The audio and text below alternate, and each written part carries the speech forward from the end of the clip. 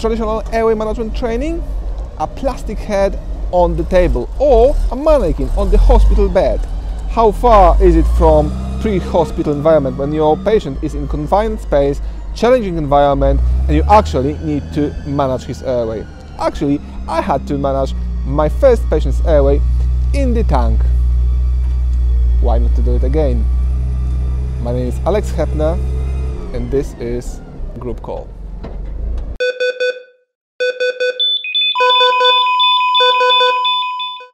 What is the most important element of the airway management? You may say equipment. Yeah, you're right. You may say PPE. You're also right. But I've learned that the most important element of your airway management is always a good plan B. So awareness what to do when things will go south. Okay, so if for any reasons postural drainage is not enough for you, if suction unit won't do the trick, now you have to actually use OPA or Gedel, if you like.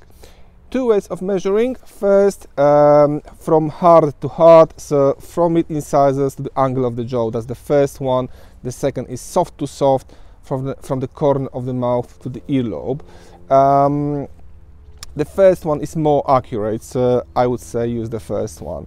Now, you insert the OPA all the way around, like upside down.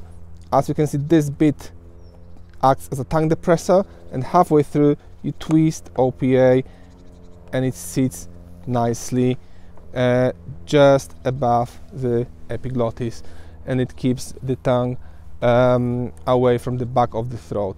Really good adjunct. I really like it. The problem is that it triggers the gag reflex, so please do not use it in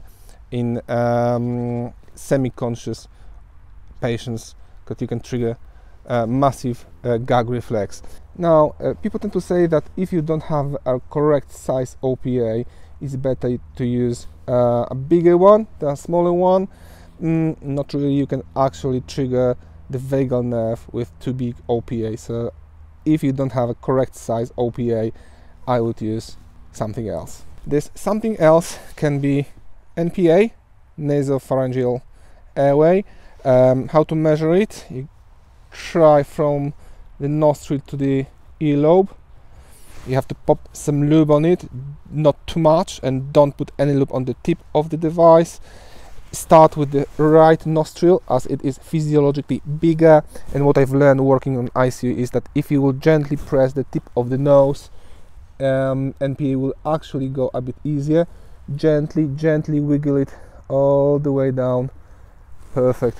And now you can see how nicely it sits. What I like about NPA is it won't trigger the gag reflex, and if you need to actually perform nasal intubation, NPA will do its trick and will keep the nasal way open for you. Next step on the airway ladder, iGel. I really like iGels. They are simple, they are weight related, so you can see patient's weight is here, and all you have to do is pop some lube on the cradle here and just gently lube your iGel like that. Again, you don't want too much lube here. And then open the patient's airway and push the iGel up to the moment when you can feel resistance, and it sits nicely.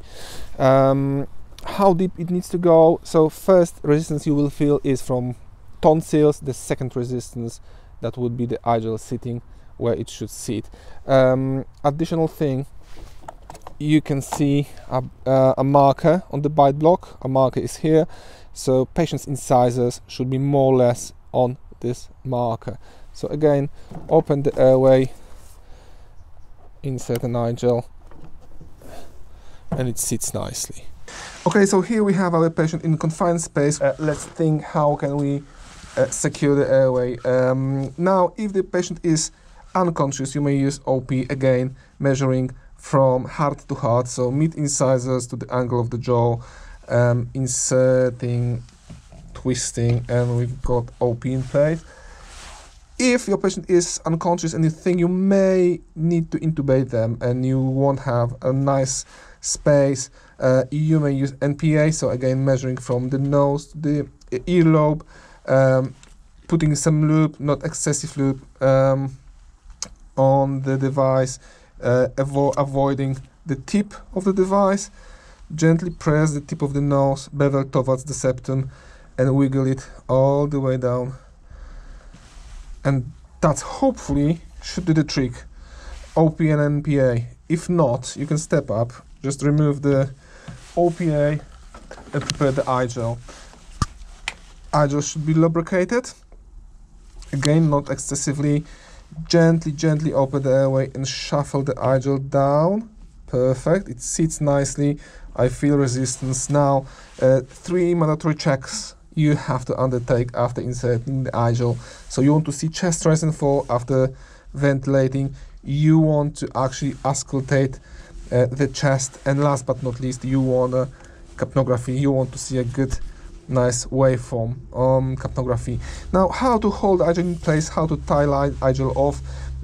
I use 2 knots technique, which is quite robust. Starting from the back of the head, you want to go to the top of the i-gel. You want to make 2 knots here, and the second knot. Now around the i-gel, you want to make 1 knot and second knot. Yes, it's a lot of fluff, but it is a robust technique, and i-gel sits nicely, even if you need to extricate your patient from confined space. And we know that we will need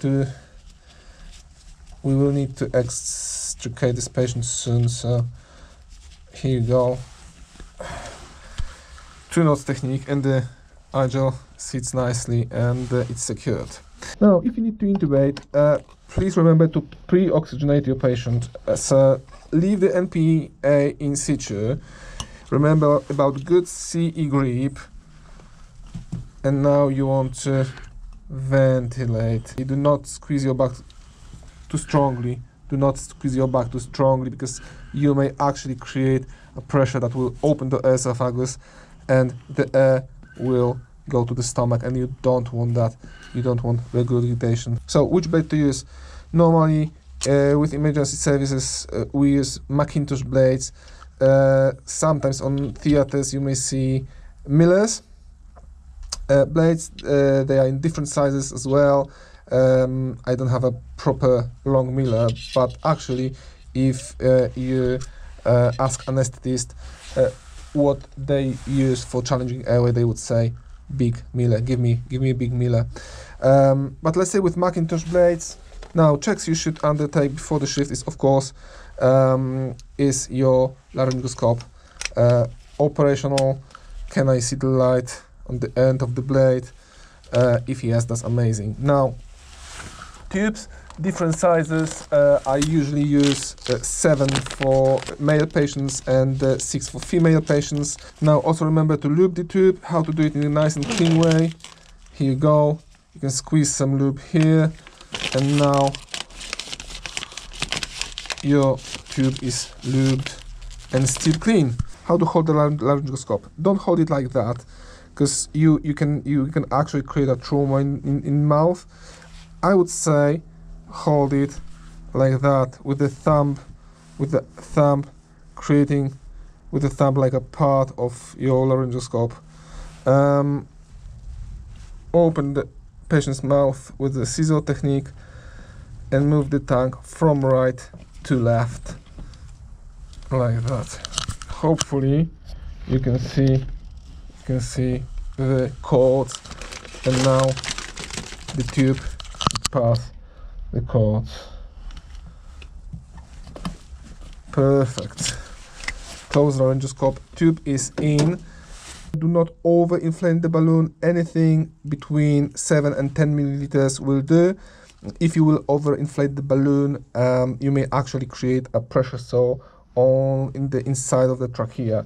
So I will do 7 mils. It's good to check the balloon itself for numbers. Sometimes manufacturer will leave the number here, will put the number here, and then you know how many mils you need to inflate the balloon. Okay, the last thing is intubation, is a nasal intubation. You have to lube your tube, gently press the tip of the nose, insert the tube till you will feel the resistance. Now, all you need is a good laryngoscope. Remember, do not put any pressure on the teeth. And the magul forceps to actually pass the tube down between the cords. When you use nasal intubation, when you cannot really manipulate the head, when you don't have enough space to see. Okay guys, thank you for watching. I hope you enjoyed this episode. My name is Alex Hepner and this was Group Call.